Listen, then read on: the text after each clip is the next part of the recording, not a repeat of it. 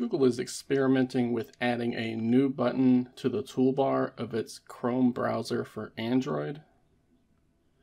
Right now we have the address bar at the top, and this is accompanied by the tab grid button and the three-dot menu icon. Tapping the tab grid button brings up Chrome's tab switcher, and then tapping the three-dot menu icon brings up Chrome's overflow menu that we're all familiar with.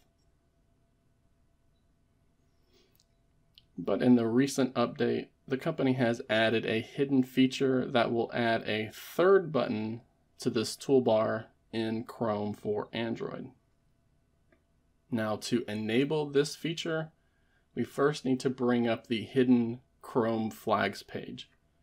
We can do that by opening up a new tab and typing in Chrome :// FLAGS flags. This is going to bring up a big, massive list of all of the hidden features that are built into Chrome. And from here, we want to focus on the new Chrome experiment feature labeled Adaptive Button in the top Toolbar Customization. So we're going to search for Adaptive. And when we do that, that should filter out almost all of the options. And we're going to focus on this top one labeled, again, Adaptive Button in top Toolbar Customization. So by default, this feature is set to disabled, but we can force this feature by changing that option to enabled and then tapping the blue relaunch button down at the bottom right. So you can already see this third button here at the top of the toolbar. Right now it is a plus icon for a new tab. And this new third button can either be dynamic and change depending on what you are looking at, or it can be set to a specific command that Google has set up. And we have 3 different options to choose from there. So now once we have enabled this adaptive button feature, we can find it by going into the settings page of Chrome and scrolling down until you see the advanced section toward the bottom. There's going to be a new option here labeled Toolbar Shortcut. We can tap on that and we can get a disable and enable toggle for this new feature, so we don't have to continuously go to the Chrome flags page to get rid of it if we don't want to see it. And like I said, by default it's going to be set to a dynamic option, which is based on your usage. So Chrome will either determine whether that button can be a new tab button, or it will be a share button, or it will be a voice search button.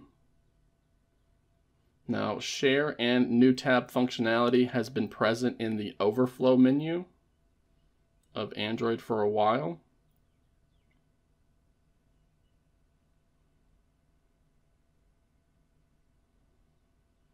And the voice command button, the voice search button, is available whenever we tap on the actual address bar. But with this new feature, we can get one of these buttons right next to the address bar at all times. So if you always wanted a share button up there, again, we just go into the settings, go into the toolbar shortcut section, and add that share option for this feature. Alternatively, we could also go in here and set that to voice search at all times, and the voice search button will be there at all times. And of course we have the new tab option as well. But by default it's going to be set to the based on your usage unless we change it. And that's going to give you an option between a new tab, a share, or a voice search depending on what you are currently doing in the browser. So that's the new latest experimental feature of Chrome for Android. Most people are seeing this in version 101 of the application, but this feature dates back all the way to Chrome 92 back in July of last year, when some people thought it was going to be a simple A/B test from Google. However, that was removed, and now it is currently baked into the Chrome experimental feature.